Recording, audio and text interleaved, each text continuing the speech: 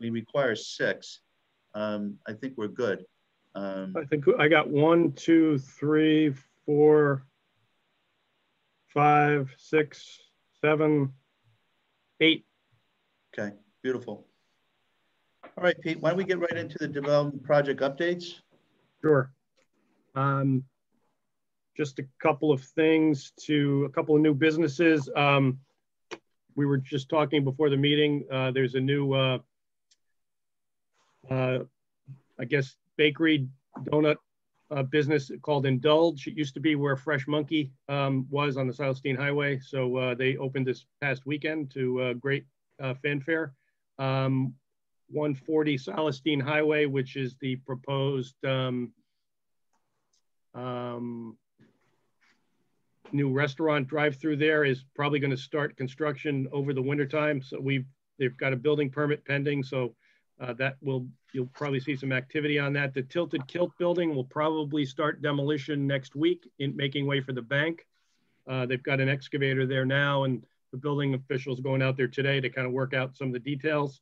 There's a ribbon cutting tomorrow morning at 9:30 for the Keller Williams real estate office, which is in the ground floor of the Borden building. So if anyone is around, obviously we'll be practicing social distance, a few people at a time, but they would like a ribbon cutting and a little get together. So if anyone's around and can swing by for a few minutes at 9:30 tomorrow morning, that would be great. I think those are the most timely things to point out to you. Be happy to answer any questions about some of the bigger projects. 1000 Southstein Highway has been pretty quiet. Mr. Zubretsky is working on the auction gallery with some folks. Nothing specific yet. We got another couple of interests in the Masonic building, but nothing that I can really share yet. Just trying to think if there's any other big ones. The nursing home on Jordan Lane has been quiet, but as I said earlier, there is a developer and they are planning on coming in to planning and zoning with a pre-application review at some point in the near future. I kind of expected it by now, but it has not happened. So with that, I'd be happy to answer any questions. Any questions from the commission on any other properties? Great, town guide and calendar. Off to the races, Peter. Completed and delivered. We've distributed maybe half of them by now. If anyone would like a delivery and to help us distribute, that would be great. So let me know offline if I see Joya raising her hand maybe. So if anybody wants a stack of those, please let me know and we can coordinate them and get the rest of them out on the street. Peter, I have a son and a lot of friends who need to do some service hours. Is there any ability for them to deliver to perhaps some senior living centers or some places that would be helpful to you? Sure, we could certainly, there's several apartment buildings. So if they have, I assume they have ability to drive around town, that kind of thing? Unfortunately so, yes. Yes, certainly we would be happy to tap into that. So if you want to connect them up with me, we can make some arrangements, put a list. I don't know how it's going to work with COVID in some of these places, but nevertheless, if they want to try and get out there and help distribute them, that would be great benefit. Great. I'll be in touch and make the connection. Thank you. Sure. Any other questions from the group? Great. Good job on that, Pete. It looks great. Tax incentive program. We were waiting for some information from some of the surrounding towns. I did get some information from Rocky Hill. So if we have availability in the next week or two and want to get another one of those meetings together, I think I've got some of the information that was requested at the last meeting now so that we can circle back again. So maybe before we leave today, if we want to pick a meeting date, we can set that up. My schedule after midweek next week would be good. If at towards the end, if you want to set up something for the end of next week, I probably can make that work. Anybody else would be, I think Tony, I think you requested an interest to be involved with that. Well, I'll make a note. Let's make sure that we just try to schedule something at the end of today's meeting. Sounds good. Stand by. Steep Award. I don't know if Gary's on the call yet, but we're still, let me just check and make sure no one's waiting to get in. I guess, I don't know if no news is good news on this front, but we're still treading water with that and time is going by. So we've been trying to beat the bushes to get some of these development projects in line to take advantage of that money, but nothing specific yet. And I haven't heard from Gary that we've had any additional deadlines or restrictions imposed upon us. So we're still in a holding pattern, I guess. Okay. Southstein Highway. Is Gabe on the call? I know that Cindy's on the call. We sent out a piece to the group that was involved in the exploratory meeting. It was basically a group insight worksheet or a GIW. We've used these in the past with other projects. I got great feedback from the 5 attendees at the meeting. I just sent that out today. My schedule has been a little nutty the last week and a half. It will ease up next week. But I did send out a PDF of all 5 responses back from everyone. There's a lot of great information in that, a lot of commonality and some very interesting perspectives, some at odds, which I think is great. So we'll have a little bit of information from both sides of some positions.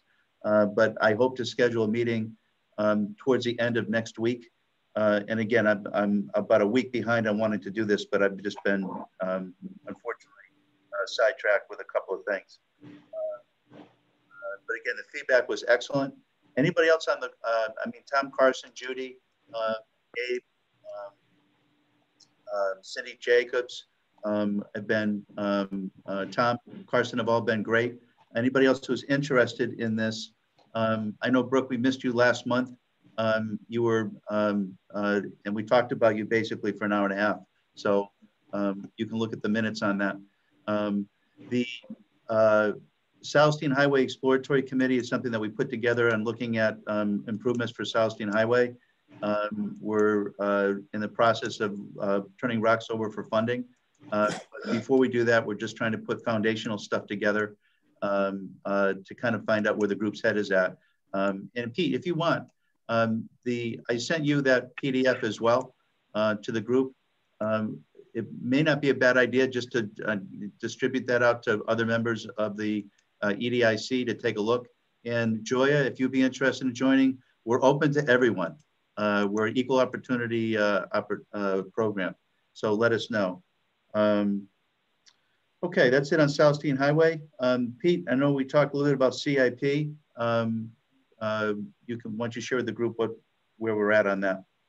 So just to refresh everybody, I submitted 2 funding requests to the Citizens Advisory Committee that handles the CIP.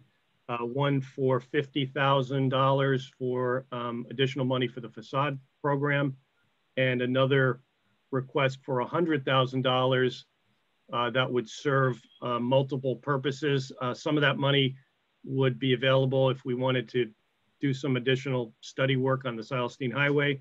We also have to conduct an affordable housing plan by the middle of next year. And then it's unfortunately, or fortunately, depending on your perspective, it's almost 10 years since we did our plan of development. It's due every 10 years. So we would use that $100,000 for to plan, do some planning for those 3 projects. So we've asked for $150,000 in total. That's a lot of money for us to ask when I think normally they only give out $900,000 across the entire community. So it seems like they might be willing to phase it in over 2 years, give us a portion of it first year and then the second portion in the second year. So we're still waiting to hear how that ultimately fleshes out. So knock on wood and cross our fingers. But I think we provided them with some good information, particularly on the facade program and the benefit to the community, how many projects you funded, and the like. So, so that's kind of the status. I don't know if Gary has a schedule for when the CIAC will be completing their recommendations, but I think that's coming up pretty soon. Yeah, they normally finish up by the middle of February.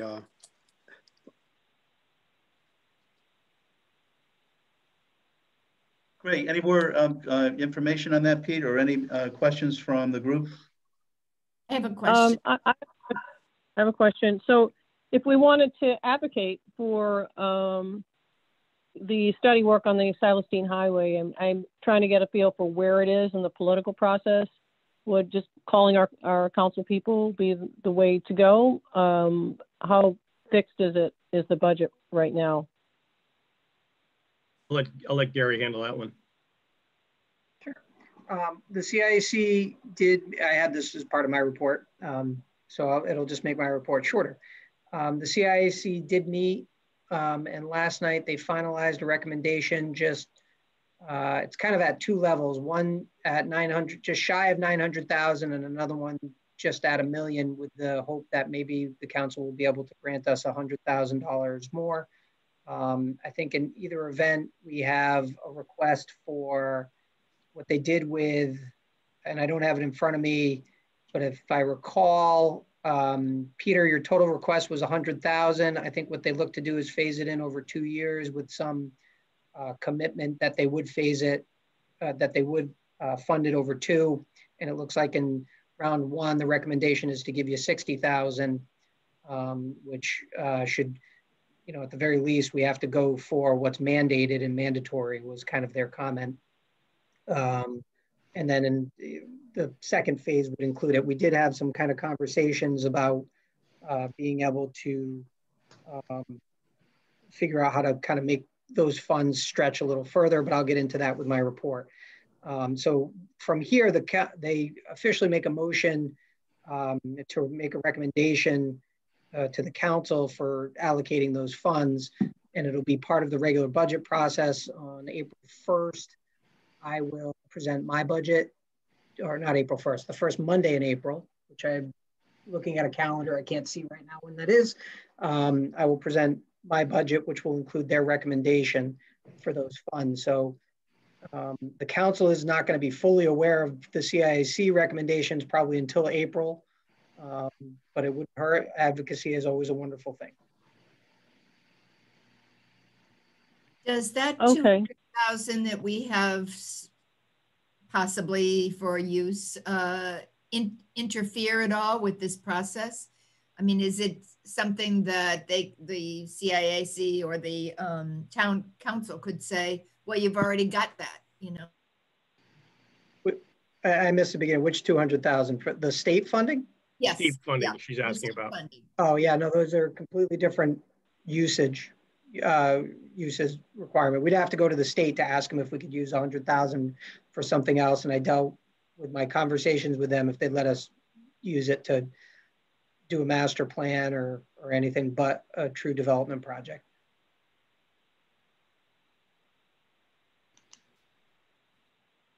What is CIAC? I'm Googling and I'm coming up with Interscholastic Athletic Conference. Yep. So when we had that Silestein meeting, if you recall that, so they are the Capital Improvement Advisory Committee, and they're okay. So the town It's a town thing.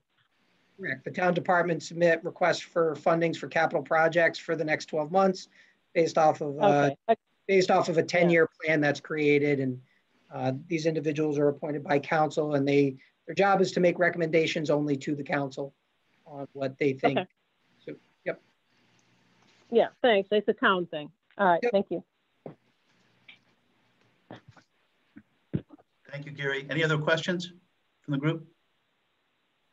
Pete, I'm going to add item G, the business outreach letter. I think we're off to the races on that as well.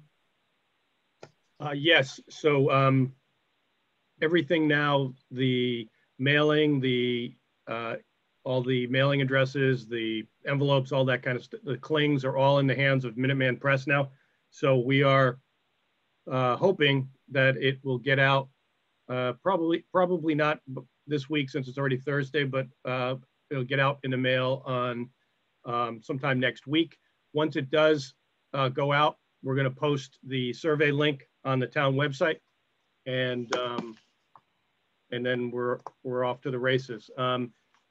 We kind of kept it open in terms of deadlines for submissions, with the hopes that we're going to get a whole bunch. We can always send out a reminder, but so we hope maybe next week the survey results and the business listings will start coming back to us. How do you want to look at the data? I mean, do we want to get together as a group and just look at everything, a big data dump of everything we receive? What do we want to do with the raw data that we get? How do we want to simulate it? SurveyMonkey will generate a report. Okay. With all the percentages. The challenging will be if there's, write-in answers. They don't get, analyzed in the same way like the normal answers would be. So we'll have to cross that bridge when we get to it. So there'll be but they will also generate report just listing all of those as well. So we'll just have to figure out how you want to make sense of it or see if there's any trends. So it's a nice little tool that will do a lot of that stuff for us. Great, forgot about that. That's great. Yep. Any questions on the business outreach? We're almost there. I think we worked on this a year ago, pre-COVID, before it was pre everything.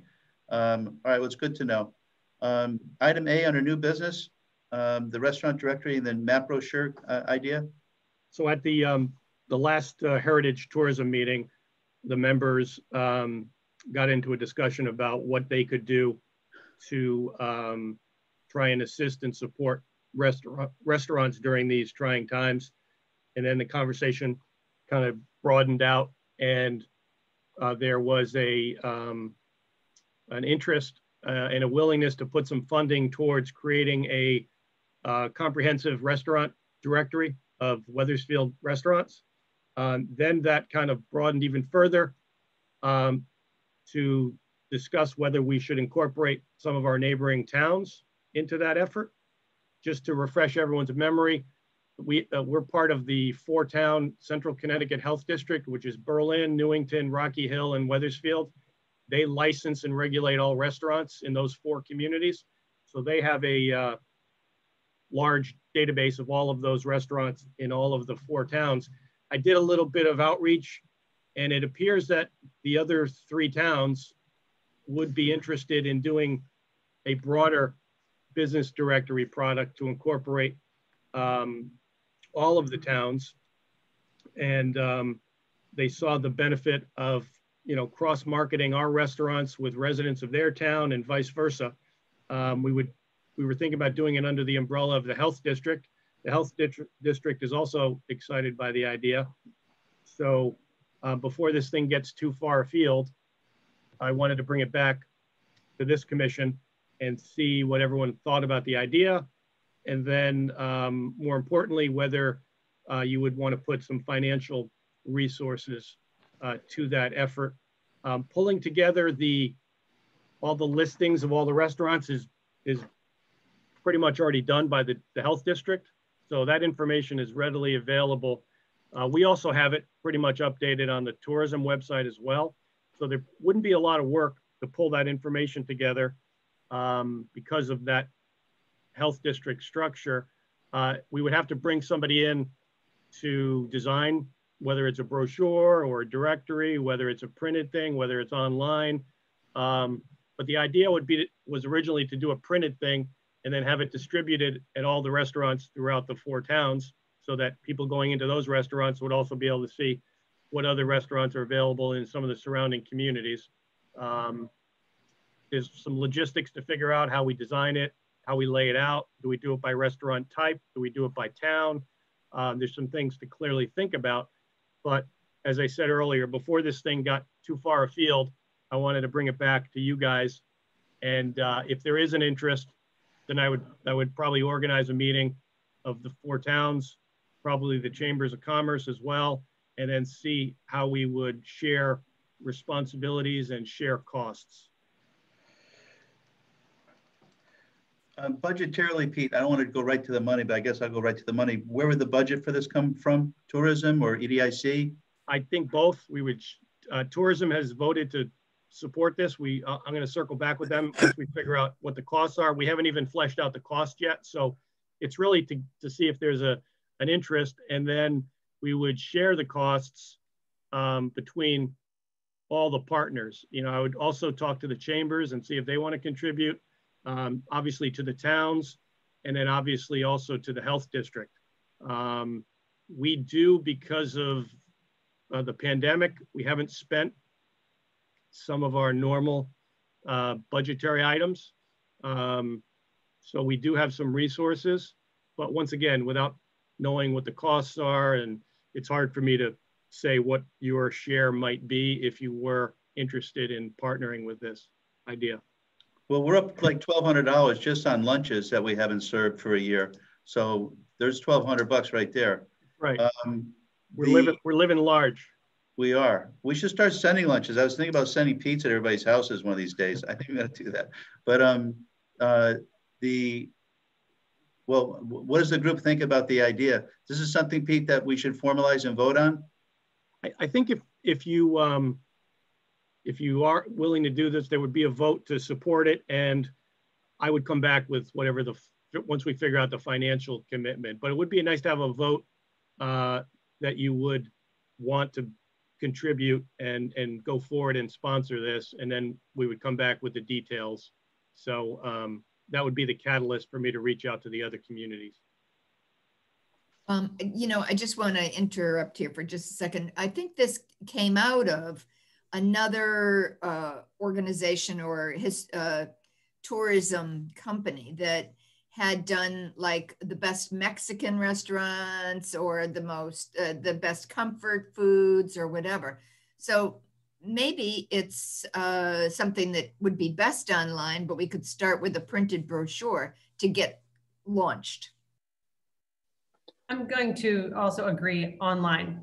I think there are plenty of ways in which we could manage social media efforts to get this list online, to make sure that Wethersfield restaurants are seen in those lists that you just referenced, Judy, and some other things. The moment you print this and a restaurant goes out or goes down, it's already now misleading, and nothing's more frustrating than trying to go find a restaurant when it doesn't exist anymore. So I think to give people the best Wethersfield experience, especially if they're coming here for the first time and they're tourists, or people are bringing family from out of town around, is we want to show well. And so an updated online experience strikes me as the best way. But I'd like to also try some of the Newington or Rocky Hill or whatever, and find out what their best dishes are.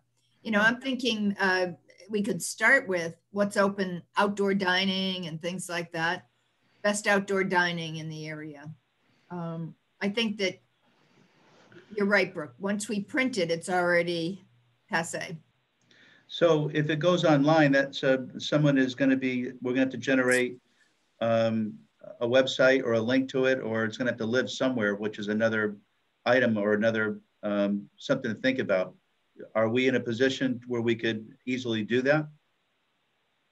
Well, we have Jesse, who we do pay to maintain various things for us. So if he's willing to do that, and I think in partnership with that, it might make also sense to do some sort of maybe it's a rack card or something, just letting people know that this is a way out there. You could scan the web link. It's just really maybe a promotional piece that says, we've done this project. If you want to see the inventory, go to this address, so that it's also out there for people who might not engage in social media. It wouldn't be a full brochure. It would just be a card or something that you could have in restaurants, making them aware of this new resource. Could it be on the Great Elm? I mean, could we do a rack card promoting the Great Elm? Here's our town calendar. Here's some great restaurants. Here's some great shops. We can always add to it, and it can be very dynamic. I think since I'm pulling in some of the other towns, I probably have to, you know, rather than having us I'd have to think about how we were going to work with the other towns. They may feel differently. They may have something that they want to, but we could cross-pollinate. It could be one place and everybody has the ability to connect to it. So we haven't, as I say, we haven't really gone much further than just the idea of working together and coming up with a marketing piece to help promote our restaurants during these times. So it is flexible, but I think we can't unilaterally make these decisions if we're looking to have those partners, you know, buy into this. I'd be curious to see, oh, go ahead, Tom. I'm just interested in the health district and what would we call this? Because it seems a little odd to me that this would be a list that would be just of the 4 towns that are in the health district. Now, does the health district, do they do restaurant inspections or is that all state? No, it's all, that's why the health district is the kind of the umbrella for this. They inspect all of them. They license all of them. They, you know, they have all of that information. That's why we came up with the general idea. If we're going to do something, you know, we talked about maybe just we'll go with Rocky Hill, but there's 2 other towns in so that's kind of how it evolved that way. So would they put their restaurant rating as a part of this? You know, if they get a C rating or something, you know? I don't know that we want to get into that level of detail. It's really just a directory of all of without a qualitative, you know, we're not going to put 5 forks next to one of them and 2 next to another. I wouldn't want to go down that. But we might classify them by type of restaurant, Italian, pizza, Mexican, you know, break it out so that if people are inclined to look for a particular type of restaurant, rather than just by town. That was kind of the initial idea anyway. Because I would think that the health district would have some concerns about making it seem like a restaurant marketing piece if they have certain restaurants that, you know, they have problems with. If they include everybody, then there's no question, you know, rather than excluding anybody. But would they want to include everybody? Well, I think it's probably all or nothing if there's tax dollars from each of the communities contributing to it. I don't know how you know, what the line would be where you would exclude people as whether you want to promote them or not. They exist in the community, they pay taxes, so. And if they're unsafe, the health department would have already removed them. Well, but it's not about removing. I mean, they can ding a restaurant, I think, over a period of time. And if a restaurant has problems, yeah, it's still, you know, it's not for me to say really. It's really about the health district having those concerns. I would imagine that if there are a handful of restaurants who are perennial problems, even if they haven't been shut down, it can get a little awkward from the health district's perspective if they have the restaurant on their website and they're saying, go, you know, eat here. Yeah. I mean, there's a lot of logistics to work out here. You know, there's a lot of moving parts. And when you start coordinating with other communities, it gets even more complicated. So, but it's always nice to have intermunicipal projects and cooperation. And it seemed to make sense under the umbrella of the health district with the restaurants being licensed through them. Perhaps we check with the Connecticut Restaurant Association too. They're around to help promote Connecticut restaurants and might already have a great deal of marketing up and about. And if we can just hone in on Wethersfield restaurants and push those, and then, hey, also, you know, these are great restaurants in our neighboring towns. We don't have to own anything, update it, do anything. It's just kind of our consistent posts and pushing out of the restaurants that exist in our town. We could put them on the Great Elm as was suggested before, which I think is a great idea, but I'd be curious to know what the Connecticut Restaurant Association is doing that we can just leverage. We don't have to create our own content then. I think Brooke brings up a good point. I think when you get other towns involved and you meet and you get together, next thing you know, it's October and we're back to normal. And I think the whole idea is try to get this done while the restaurants need some help. So although I'm very open to the idea of working with other communities, it could present a challenge time-wise. I don't know, I like projects that we can get our teeth into and be able to move forward in fairly quickly. I don't know what your thoughts are from the group. I'd like to obviously with Weathersfield first. I don't think it's a bad idea to explore. The other thing too, Pete, is that, if you have 4 towns that's trying to order a pizza, I like sausage and the other town doesn't like sausage. And well, next thing you know, somebody's lactose intolerant, you don't even get cheese on the pizza. So it's difficult to work with those other communities, but I'm for it. I think it's a great idea. But if it's going to be, if it's going to take months to coordinate, especially if we do online stuff, I think the idea there is, if we do it on, we can put our piece, I guess, on Great Elm. We've got that infrastructure.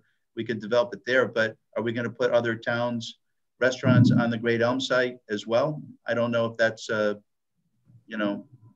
an optimistic person, as you guys know, but I just, if we can get this done quickly somehow, I think it would be great. I think if we want to just push Weathersfield, we could go to, as Brooke talked about, go to the Connecticut Restaurant Association, get a listing of all the restaurants in Weathersfield, maybe just start to push something up on Great Elm ourselves and still work with the other communities. That's just my thought. Any other thoughts, guys? What are your thoughts? I was just going to add one piece, Mark. So I do agree with what Mark just said. I would definitely want to promote obviously Weathersfield first as well. And just looking at the Great Elm site and also in thinking about our conversation for the business directory from way, way, way back when, they're very different, right? We decided that we wanted to link outbound to businesses.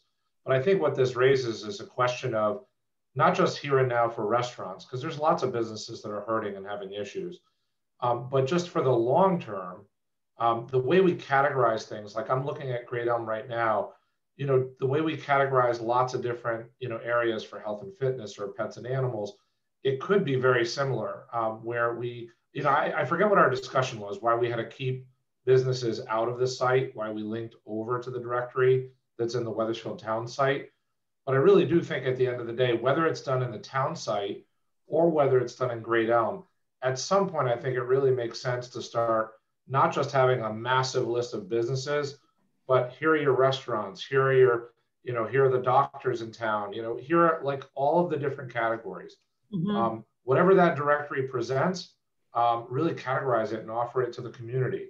I think that's the hardest part is like you guys were all touching on it. I want Italian food, or I just want food, or I need automotive repair. Where do I go? There's a lot of people. I'm always amazed at how many new people move into town and don't know these things, but there's plenty. I don't know how it works on physically doing it. Like I'm looking at, obviously we click over on the nice Weathersfield shop, eat, hire local link, and it brings us over to the directory on the Weathersfield main town site. But I really think that seeing a list of 393 items that are not categorized, it's a lot harder. I think this was originally intended to be a tourism boost. And it was, you're coming into the area or grandparents are here or whatever, and you want to find the kid-friendly restaurants. So those would be listed separately. You wanted to find the Chinese restaurants or Asian restaurants, and that would be listed. And I think that doing it through the health department, getting their listing and just breaking it out in those categories, different categories, is a good idea because they have all the information and they would know which restaurants are still working and those that have been booted off the list. Let me just throw a tomato at this for a second. I'm just trying to think from a useful perspective. If I'm looking for a restaurant, either somebody's told me in my neighborhood about it, or I could go online, or I pretty much know where all the restaurants are in Weathersfield. I just wonder about, how useful is this going to be? I mean, it's not like there's no marketing or access to this information right now. I'm just wondering if we're kind of reinventing a wheel here that we really don't need. Mark, just on that note, we were just advised that, and maybe Gary has the exact number, but I think there were over 400 home sales in Wethersfield this past year.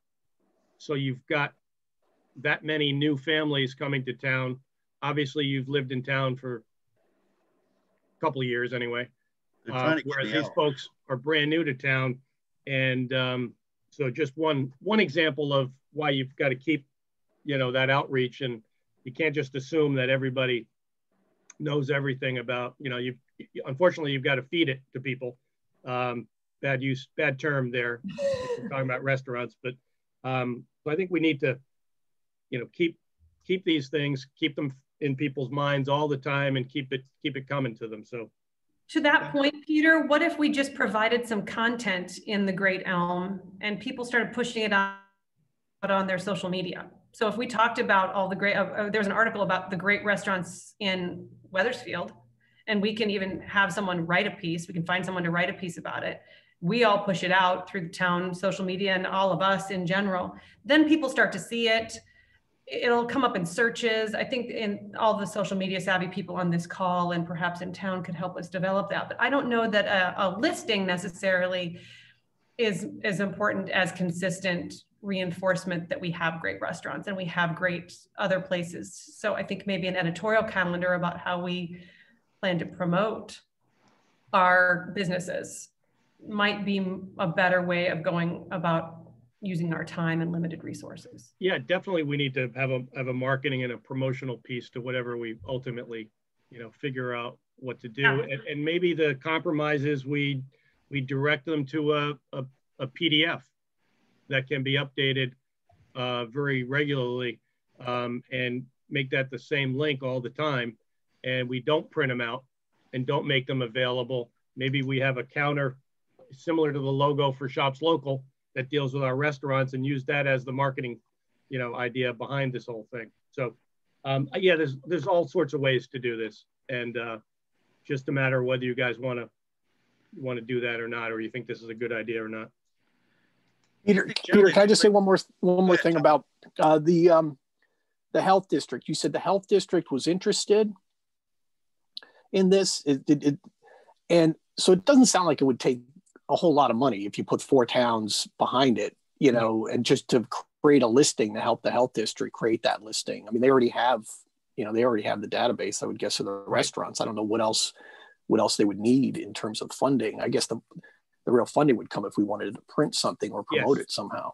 Yeah, the printing is the big dollar item. The designing of some sort of a piece and the pulling together the information, together, it's all there. It's just a matter of sorting it, having somebody lay something out in a piece, if that's what we want to do, is, you know, where we would probably have to bring in somebody to help us, you know, design something. So, and then it depends on whether we want to do all 4 towns or whether we just want to do this on our own.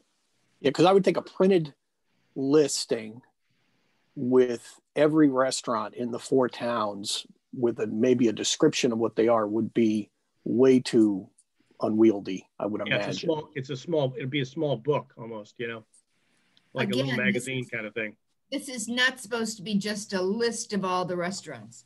The idea from tourism was that if you want to find the best restaurants to take your kids to, it would be sorted so that all the restaurants that are kid friendly would be there, or all the Mexican restaurants, so that, you know, you'd have choices at the top to select from. So the sorting is, I think, what's important, rather than just getting a list of 4,000 restaurants in the 4 towns. Yeah, but that almost sounds like then there would be like some sort of reviewing that would be going on as well in order to categorize each of these restaurants, and where do you put them in any sort of a publication? Not necessarily. How the Hartford Advocate used to do it. We could do you know, the best of. But I don't want our staff to take that on. Let's see if we can find. Connecticut Magazine already does that. Yeah, I had one other thought. A lot of universities, what they're doing now is, if you walked, I don't know if you guys have been on a college campus recently. It's been a while for me being there, but I've got at least one child in college. If you go around a college campus, it's amazing how much they're really using QR codes all over the place, right? So restaurants, QR code, and you're just taken to your page, right? Pick your subject. I don't care what it is. Fun things to do in Wethersfield, or fun things to do. And just imagine QR codes of varying natures all over the place in lots of hot little spots, starting right at Town Hall and going everywhere around town where we have the ability to put them. If we have the ability to put 10 QR codes regarding 10 different topics in lots of areas that we can control, or that, you know, business owners would be willing to put on their board. The amazing thing was when I walked into my son's dorm room when he was a freshman, you know, the old the old bulletin board that used to be when we were around, you know, there's no more bulletin board. It's all QR codes in that bulletin board. That's all it is QR code after QR code after QR code. Here's your freshman orientation QR. Here's your other QR, you know, and all down the line. I mean, what if we had something like that? Then we don't have to worry about the print pieces. I understand it's going to be a little ramp up for some people because they're not familiar with QRs, but they'd get pretty familiar with them if they saw them more often. You know, so if we have the ability to put them in businesses or business, you know, I'm literally talking about like a sheet of paper, like, you know, almost like an 8.5 by 11 that we're allowed to post in a business. And it could be a laminate thing that we just post somewhere. And we post a whole lot of those. And where do they go? They come back to the Great Elm. They come back to whatever pages we have for landing content. I think to Brooke and Tom and everyone else's point, Judy's, you know, all of those things. And then I think we do what Mark said, which is like focus a lot more on Wethersfield. I do like the you know, multi-town approach as well. I think it's nice. I think that, again, we have to be selfish because we want to help promote our own businesses. And I think promoting other towns will bring us back to them coming to us. Yeah, there's definitely, as somebody said, cross-pollination. So I guess, why don't we do this? The other thing is, this is our thought. We have to get the other 3 towns to agree with kind of what we're coming to agreements with as well. So would you, I think what I'd like to do is just take a vote on whether or not we should continue the dialogue with the other towns. Peter, is there a meeting coming up with the other towns, or is it, or Judy, maybe you know, is there a meeting coming up with the other communities regarding this? No, as I said earlier, I wasn't presuming that, you know, we would go forward with a multi-town approach. I did test the waters, and there seems to be support from each one of those other communities if we did want to go down that road. So, and then obviously the logistics would have to be worked out. So, yeah, the next step would be for somebody to set up a meeting with those towns, get everybody on a call and say, here's what we want to do, and then see if there would still be continuing interest in doing it that way. Somebody's going to have to take the lead, and I think it's going to fall on me since I kind of reached out to everybody, which I'm fine. I'm happy to do, but I didn't want to do that unless you guys decided that you wanted to do it that way, or you wanted to do it just by Wethersfield alone. I just wonder if the chamber could help us as well, because the chamber already is like cross-pollinated, to use the words that have been used. You know, we have members in the chamber from Rocky Hill and Newington already. Businesses join chambers in neighboring towns. So they may already have like a step in place to reach out to people. And that would just help chamber, you know, get members and connect everyone. We shouldn't be reinventing the wheel or taking up your time, Peter, to do something that, you know, we may be able to just assist with from the town standpoint. Yeah, I wouldn't assume we would be doing all the heavy lifting. There would be sharing of responsibilities, the health district and the individual towns. And as I say, if we do this thing as an online thing and we don't print it, I think it could be pulled together very quickly without a lot of aggravation. It's probably just finding a designer who can help us, you know, once we get all the data pulled together so that it looks good and is sorted by types, as we talked about. And we figure out some sort of as Marco said, an 8.5 by 11 QR code with some sort of a design so that people know what it is and what they're going to go and find. And it's pretty straightforward. Peter, are there tourism districts, tourism associations or whatever you want to call it, in all 4 towns? No. They all have an economic development commission, but not all of them have a tourism. Tourism. I think we might be the only one. They all have economic development commissions. Well, then that might make Wethersfield the only one that does it if it's going to come from tourism. No, I think their economic development commissions fill that void for them. Okay. Any other discussion on this? Because I'd like to make a motion that we continue our dialogue on the restaurant directory and map brochure concept with the other towns, and that we collectively get together after Peter gets more information to figure out how we can move forward on this or not. That is the motion. Can I make a suggestion to your motion? Absolutely. I'm Robert Rules of Order, way out of order, I'm sure. Can we pursue that, but also exploring how we can leverage online, existing online resources, or perhaps social media efforts within the town to begin immediately supporting Weathers restaurants, and then also explore the four-town collaboration, so as not to hold up promoting Wethersfield restaurants? Yeah, I see no issue with stressing the local restaurants first and the other package a second. That would be a very long motion, Peter. Are you able to put that together? So it sounds like it's a two-part motion.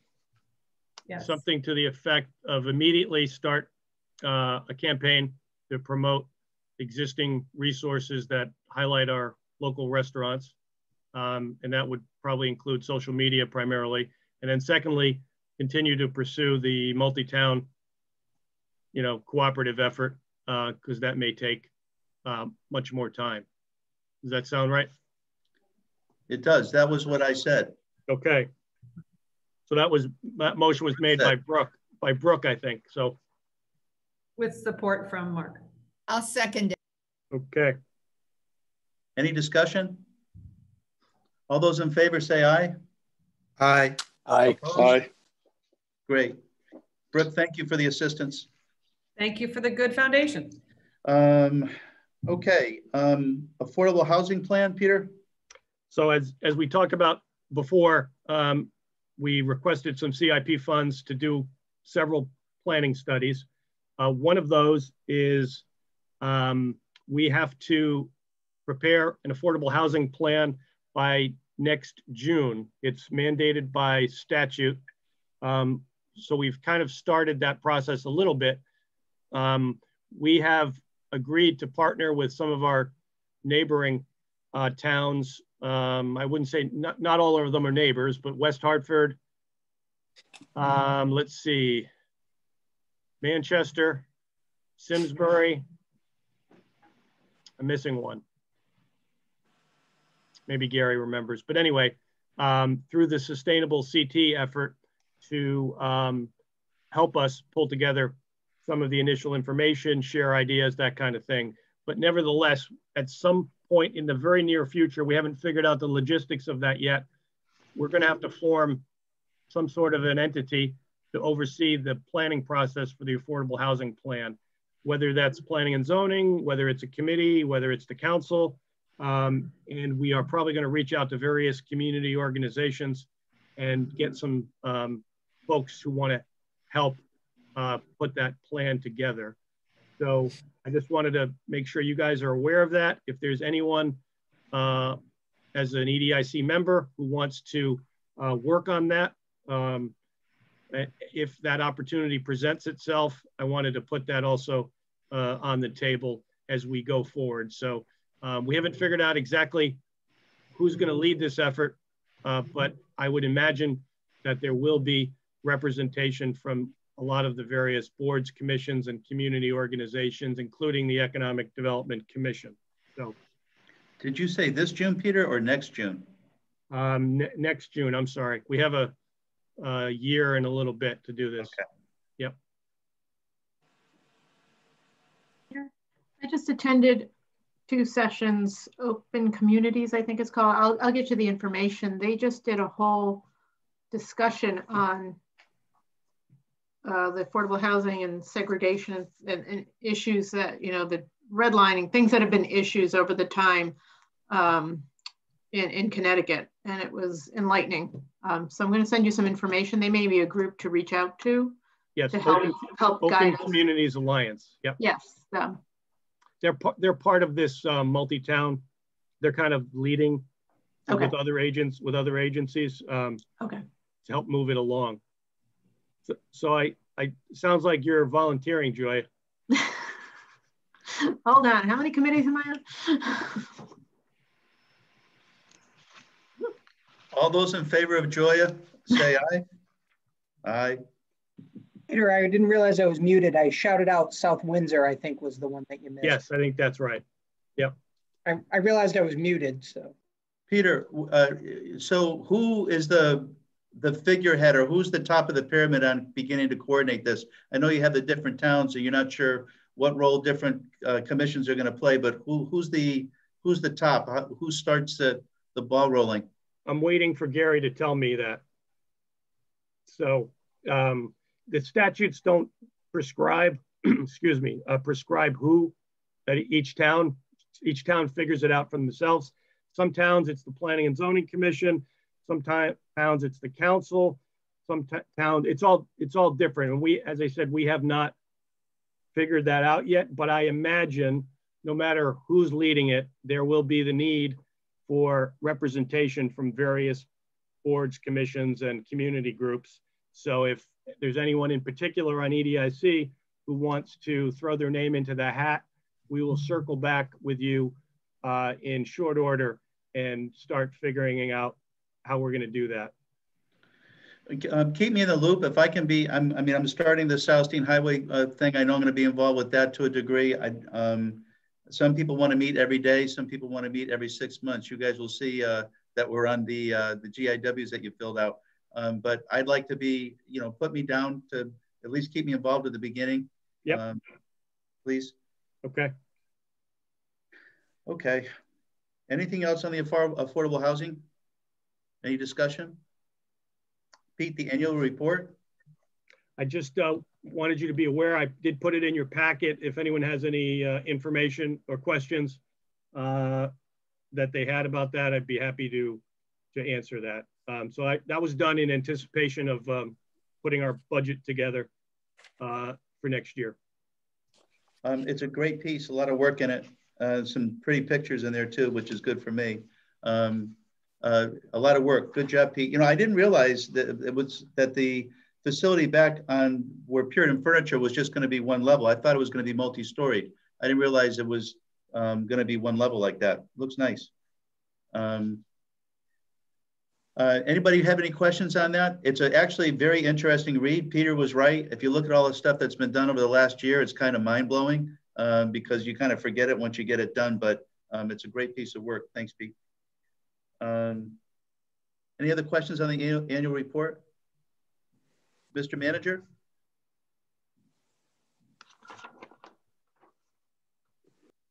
I have no questions on the annual report, thanks. And would you want like an update? I would actually like your report, sir. Sure, here's my report. I'll try to do it shorter than normal. So I'll start off with some COVID information. Over the last 2 days, the health department, in conjunction with our emergency operations group and utilizing the community center, have run, we'll call it 2 trial clinics where we were actually providing or giving the vaccine to those who are most at risk and 75 and above. Wednesday was the first trial, and what we've done today, our target was for a total of plus or minus around 50 to 60 vaccinations. And so far, knock on wood, that's actually been very successful. There's not necessarily our intent. I don't know if we're going to necessarily compete against the CVSs of the world and the max vaccination sites, but we wanted to see if and when we could run it and how it worked. And so far, it's been working well.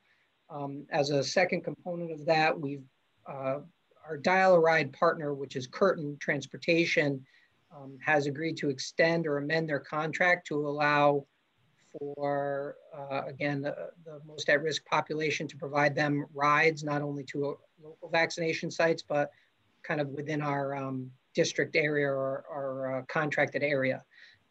And typically you would have to be a Dial a Ride subscriber to take advantage of this. However, they've agreed to extend it to those, due to it being a pandemic, to those who can't get a ride. So it's a nice increase. Our numbers as a whole have slowed significantly over the last month. The month of December and beginning part of January were plus or minus, I'll call it horrific. We were looking at numbers as high as 200, 300 in a week. This past week, it dropped to about 90.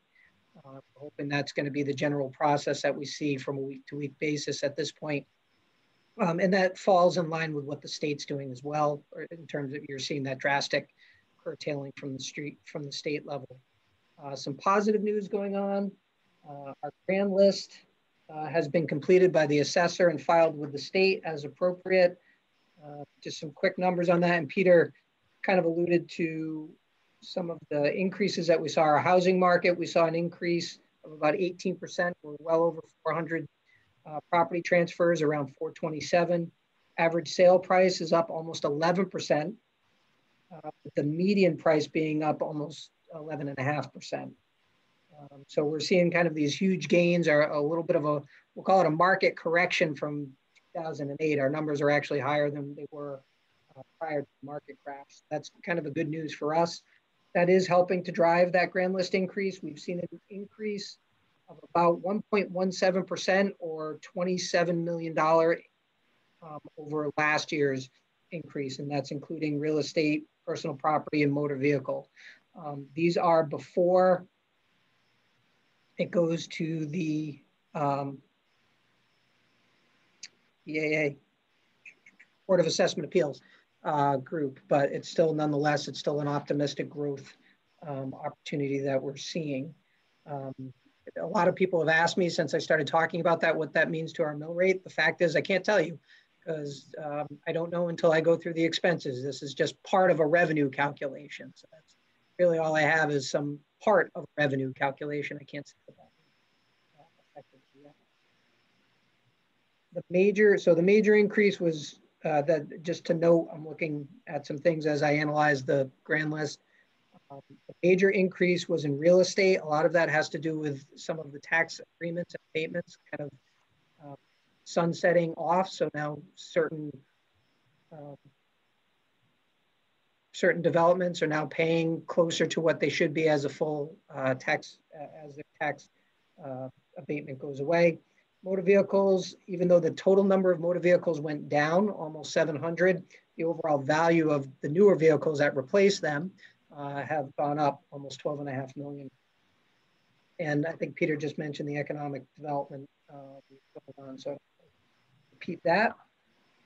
Other things that are going on, since we're talking about finances and a little bit about the budget, I have some preliminary numbers from the state budget that have come in. These are just governor's recommendations. Unfortunately, I can't guarantee it's going to go up or down from here, but the governor has essentially flat funded us from last year. It's better than not funding or seeing a reduction, but the reality is, if expenses go up a certain percent and we're flat funded, we still have a gap that we have to make up somewhere. Obviously, that is absorbed with revenue. That the only component of the budget that from the state that looks to be going up at this point is revenue going to, or more revenue going to the Board of Ed, about $600,000. And I don't have a breakdown of what exactly that is, but my guess is it probably has to tie at some level with COVID and operational costs related to it, but I can't say definitively because I don't have that breakdown. We are beginning the budget process. I mentioned, or Peter mentioned CIP. I won't go into a tremendous detail because I touched upon it, but there was a recommendation of $900 and $1 million that will go to council, with the understanding that traditionally we only fund around 900. Last year, we had to take a chunk out of it because of trying to kind of keep control of where the budget was and going. And so the council really got creative and looked to things that, well, okay, can we hold off, yes or no? And we tried to stretch those dollars as far as we could.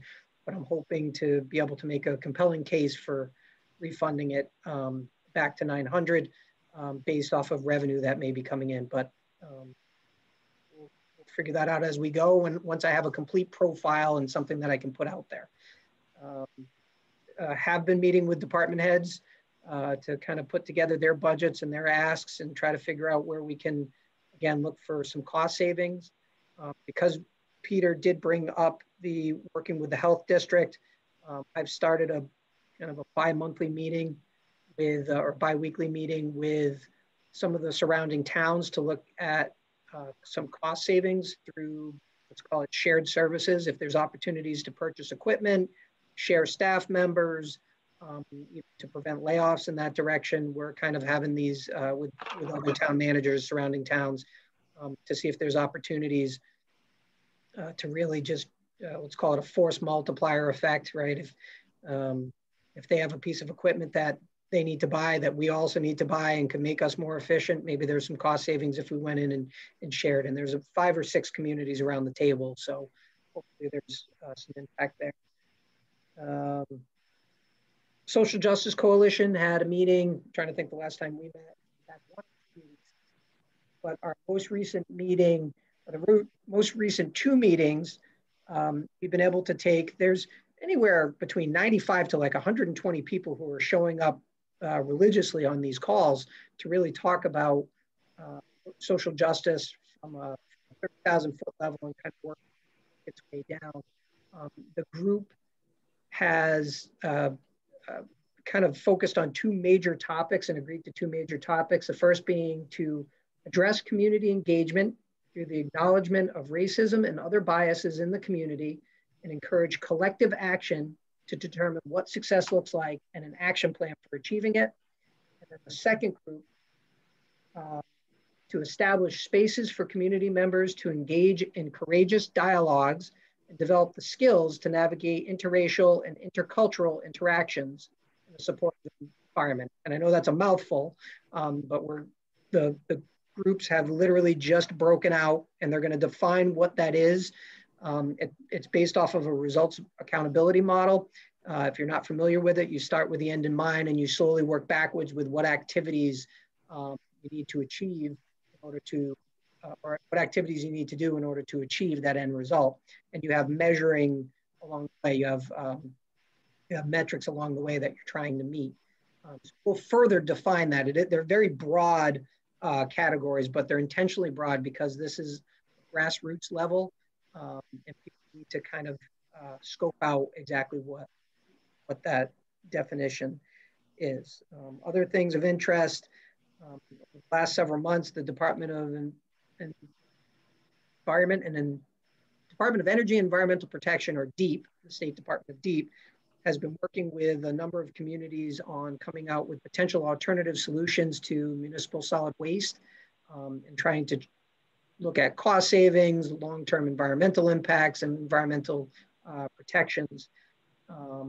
We are currently working with our existing vendor to see if any of those models would fit within the town. I'm looking probably the first meeting in March or the second meeting in March to do a presentation to the council that summarizes what the state is looking at, and then maybe hopefully give them some basic cost estimates of what it would be for us to implement different things and see where it goes from there. That may result in another group having a conversation and figuring out where we go from there, or maybe if the cost is amendable, maybe we can try a pilot program. I'm not exactly sure where that goes, but the fact is the town is looking at every resource available to find cost-saving measures as well as look to protect the environment. And we're very much at infancy stages, so there's only so much I can tell you other than we're putting something together.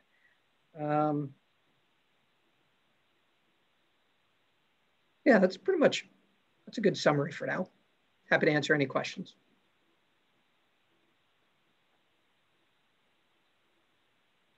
Nothing.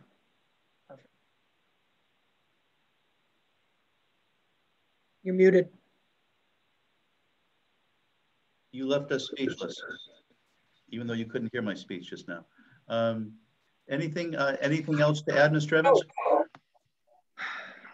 Well, I talked about Keisha Farm last time. I don't know if I want to do it now and put Brooke on the spot, but we are working with the university. I think I mentioned this last time, Brooke wasn't here, but we are working with the University of Hartford to do, if you recall months ago, and I discussed it months ago, we were trying to get a consultant on board to go through a kind of a visioning process as what could take place there in the town. Unfortunately, due to funding restrictions, it just wasn't able to happen.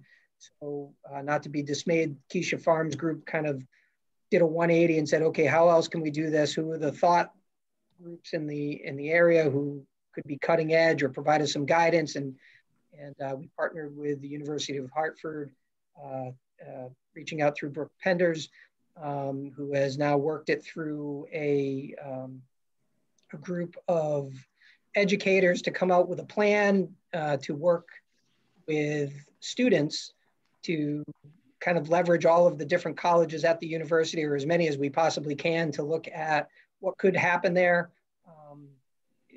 So it's a training opportunity for the youth. It's a visioning session for the residents and the community as a whole. And hopefully we can put a nice presentation together when all is said and done and say, look at this is what the numbers tell us, and this is what we'd like to do here. We had a great team meeting last night. We had some leadership changes.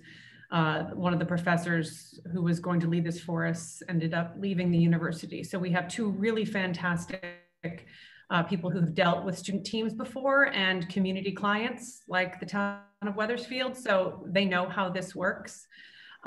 We have civil engineering students on board, illustration, communication, entrepreneurial, finance, you name it. So there's a lot of work being done at a variety of community or committee levels. And Cindy Greenblatt's been wonderfully supportive, as has the whole commission. So Gary, there are some things that we need to reach out to you for specifically. So you're likely to hear from a delightful student by the name of Alex Serrata, if you haven't already. He's one of the project leads. So, and then of course, the whole research around how you could use the space is very interesting. I told them to stay focused. There were some great ideas. I'm like, no, they're not going to do that. Don't do that.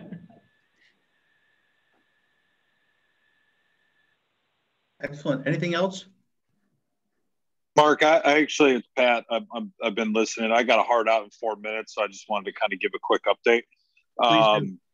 Yeah, kind of just going off of what Gary said, we are in budget season. So I believe Board of Ed had their first budget workshop last night at around 6:30. I'm blanking on the next date just because I am in my car right now. But budget's in full swing.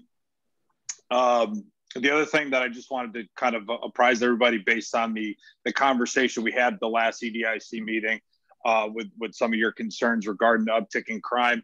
I did end up meeting along with town manager Mayor Rell, Councilwoman Pelletier. We did meet with the legislation. So we met with Representative Bello, Representative Wood, and Senator Lesser, and basically just we inquired as to what they're doing at the legislature just to sort of curb some of these things. So it was definitely an interesting conversation.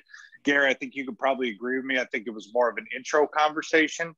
I believe we're scheduled for a follow-up, but if anybody, because I know Mark has you have a hard out at right before 1:30, but if anybody does have any questions, because I obviously the longevity of the conversation, if anybody has any questions or concerns, like my cell phone's posted on the town website.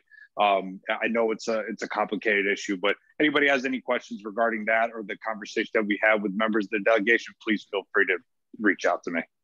So that's where I'm at, Mark. Thanks, Pat. Good luck at your 1:15 meeting. Thank you. You were next on the list anyway. Good to talk to you. Thank you. Pete, last meeting, George Oikel had to, it looks like he exited early, and I know we didn't get a chance to hear from him. George, are you with us today?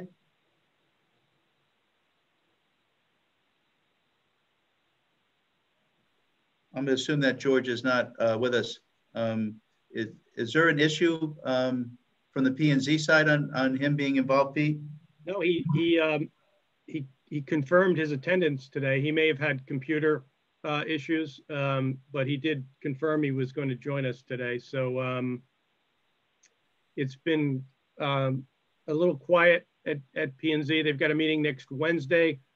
We've got an application for the former bookstore at 446 Celestine Highway for someone to go in there.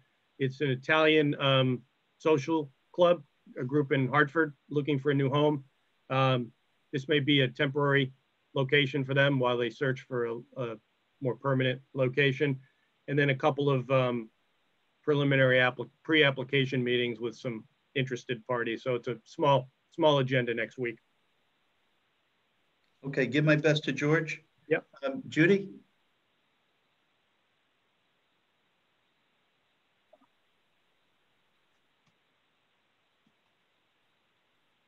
Forget it, I'm holding down the space bar. Tourism, first of all, I was delighted to see that I'm still on it. We talked about a restaurant directory map that we already discussed. There was, wait a minute, I'm on the wrong page here. Hang on.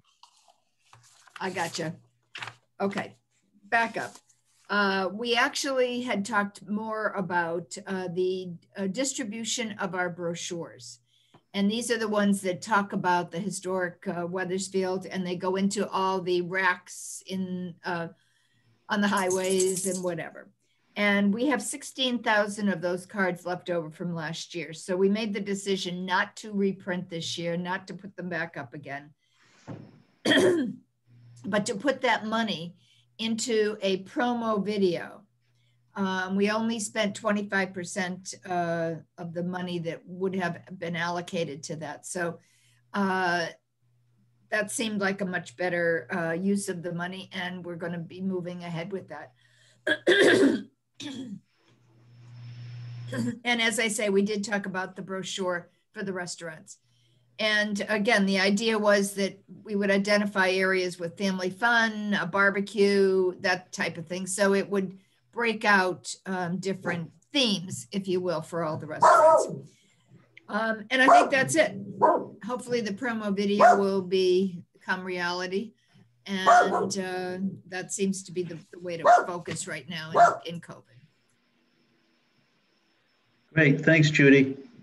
Judy, can you do me a favor and just hold up your coffee mug for me?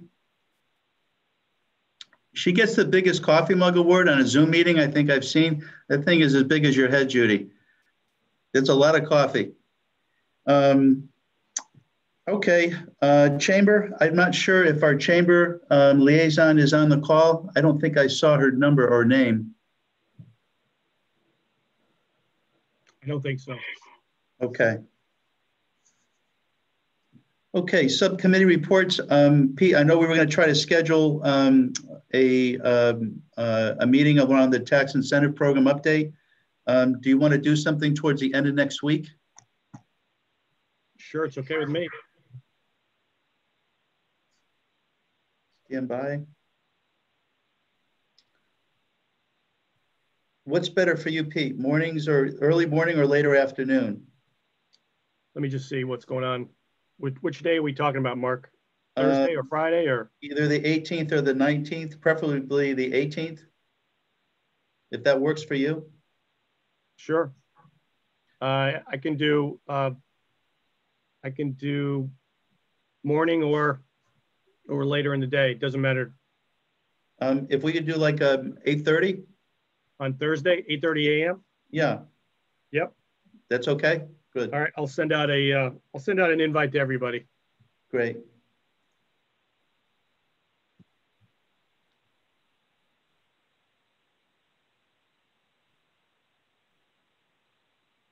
Okay, very good. Anything on marketing and communications or financial strategies? I did want to at some point have a discussion about our social media presence and going forward this year. So, you know, that could be a pretty involved meeting. So I think it would be a separate meeting. Maybe the following week we could set that up. Yep, that's fine. So obviously Tom and Marco would love to have their availability so that we can get into the weeds a little bit on how to increase our presence out there. Do you want to try to get something on a calendar right now? Yeah, let's try that.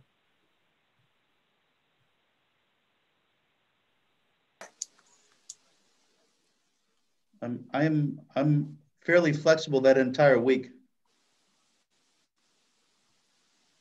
Tom and Marco, what works better for you guys? Mornings or talking about later? next week, correct? The week of the 22nd. Week of the 22nd. Yeah, Mondays are bad for me, but any other day, Tuesdays or Thursdays I prefer, but any other day is okay. Tuesday's bad for me that week, but the Thursday is good. Thursday the 25th? Yep. And what time? Is early in the morning okay, guys, for you? 8:30? Yeah. Marco? That's fine. Yep, that works.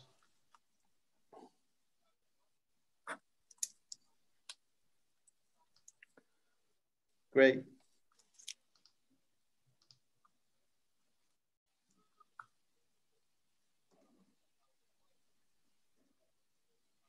And that's the 25th at 8:30, correct?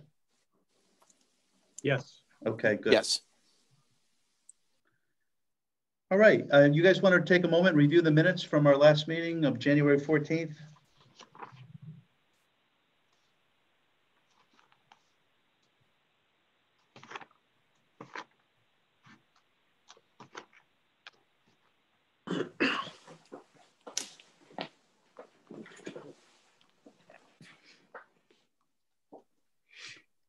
If everybody's good, does someone like to make a motion on approving the minutes unless anybody has any questions? Motion to approve? Do we have a second? I'll second it. Thanks, Tom. Any questions? All right, guys, all those in favor of our minutes? Aye. Aye. All right, ladies and gentlemen, do we have any correspondence, Peter? Sorry, no. All right, I'm going to keep hoping out. Our next meeting is Thursday, March 10th. I hope it's a beautiful, warm day. That concludes today's Dog and Pony Show. Thank you for attending. Mark, one quick thing. Yes, please. Last time I told you about Unico and their eat outs with the restaurants. Yes. We had done vetoes that night and we brought them in 54 meals that they wouldn't have had on a Tuesday night. Oh, wow. Next Wednesday on the 17th, we're going to be sponsoring Village Pizza, and they've come up with a special with their prime rib dinner with, let's see, where is it? With potatoes and vegetables for $22. And if you don't want that, you can get a large pizza with 3 items on it for the same price with a bag of chips if you ask for them. So if anybody's interested in supporting Village next week on that. But the thing is, if you want the prime rib, you got to place your order on Tuesday so they can make sure they got enough, beef in the oven and cook for you. And it's for pickup between 4 and 8 that night. Just cool. mention you're ordering it through, the Unico promotion because we want to see how many people are taking advantage of that. I know with Vito's, I saw Judy there and all when I went to pick up and a few others. So we're glad to support the restaurants and we get nothing out of it. It's strictly, to support the business. There's no fundraising for us. Great. Well, that's a great job. 54 meals on a Tuesday night is a lot of meals. That's right. So it literally is all that in a bag of chips. Is that what you told me? Well, for the next one, it's a pizza and a large pizza and chips for 22, or the prime rib dinner with potatoes and veggies for 22. But you get a bag of chips on one of those. No, there's no chips. There's no chips there. The chips come with the pizza. No, see, it came with it was all that in a bag of chips. All right, guys, enough of the comedy. Thank you for attending. Thank you, Tony. Adios. Bye, guys. Have a great day. You too.